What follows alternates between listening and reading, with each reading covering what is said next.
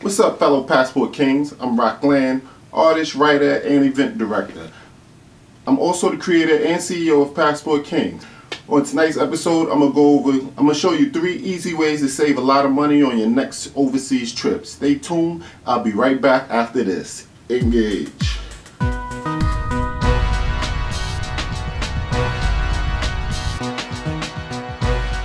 This episode of Passport Kings is brought to you by the new book by Rockland called Why Do I Keep Choosing Thugs? Pick up your copy of the suspenseful romantic thriller at Amazon.com right now, or just buy it for a friend to support the Passport Kings movement. Before I get into today's tips, I want to address the new direction the Passport Kings network is going in. As you may have heard, I've canceled the Rockland News Daily show so I could dedicate all of my time to Passport Kings. In the past, my co-host D-Rail and I were doing these shows mainly for fun, and it showed.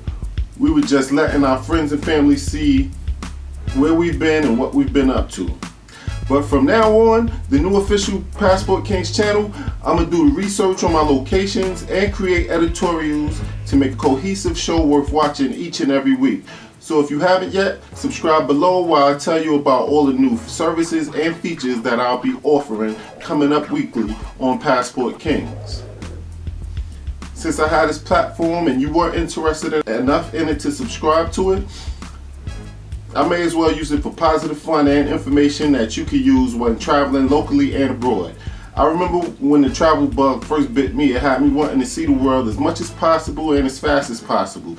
There were a few things I wish someone would have told me early on to save me some time and money. So from now on, Passport Kings on YouTube will be your go-to spots to find out about 1, research and common sense things for you to do when visiting exotic locations. 2, how to save money when traveling so you can get where you want to go for cheap, so you can spend more money on what you want instead of travel expenses. And 3, I'll announce the newest members of the Passport Kings family. Subscribe below and start that process. Oh, and 4, of course I'm gonna show you the videos, pictures of my own travels. We'll review fun and not so fun locations and when our next trips will be, so you could be with like-minded individuals. Traveling in groups is more fun.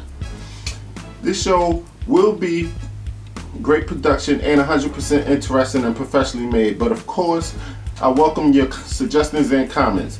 You can follow me and the rest of the Passport Kings on Twitter, Facebook, Instagram, and everywhere else. These shows will be short and to the point as much as possible. I'll also be consistent as I possibly can, so when I say a new show is coming out, it'll come out.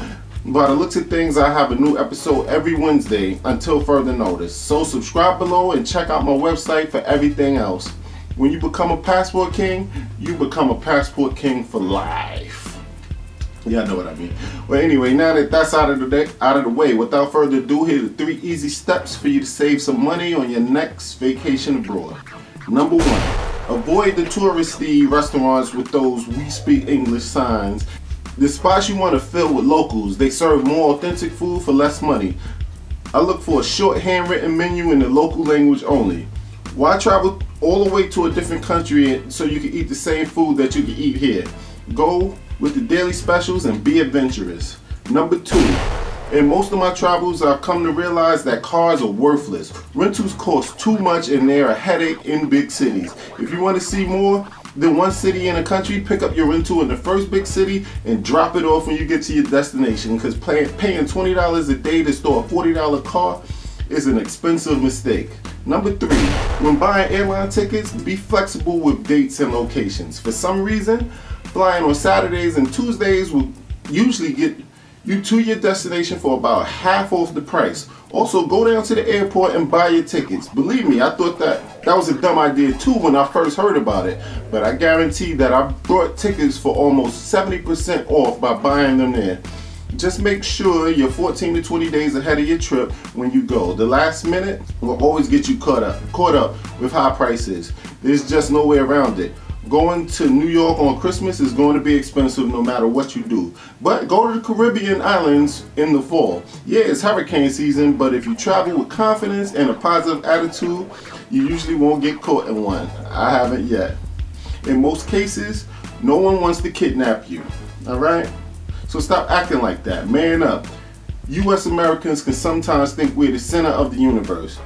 I've even heard silly non-passport kings say that foreign governments would be in on their kidnapping. Get a grip, $6 million man. No one wants to go to jail for kidnapping you, no matter where they were born. And other countries don't want an international incident with the largest military in the world just for you.